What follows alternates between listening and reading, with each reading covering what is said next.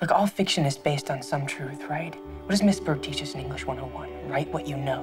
Well, you want to learn something? Do you want to know? I want to know why. I want to know. Spielberg, Lucas, Sonnenfeld. What do you know and what do you don't know? They're getting at us through the fiction.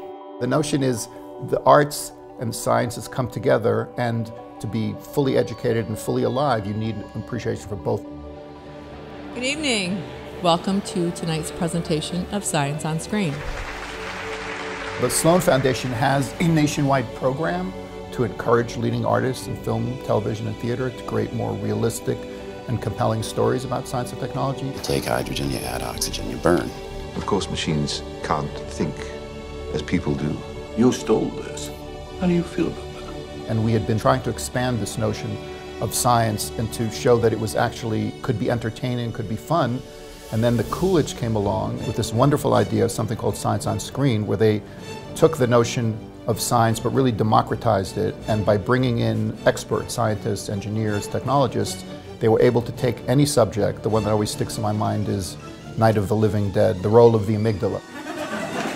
So you could just take the silliest fun movie, bring in someone who's knowledgeable, and focus on a certain piece of that story, and it would be a great learning opportunity, and also could be a lot of fun. I learned lexicology is really complex now with the internet. The accepted vulgarism for a smackaroo is $1. She discussed the peptides of love and pheromones. Molto pericoloso.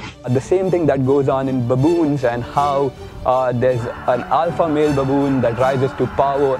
So we started our relationship in 2010, and I think now we're up to 57 theaters across the country, from Alaska to Minnesota to Florida to California. It's growing all the time, and as we see science is more and more popular. The last 2 years, the film The Martian, over $750 million at the box office. Yes! Hidden Figures, which has been the top of the box office. They really show that science and technology can be the stuff of your local cinema that everybody wants to go see. Do you know what this means?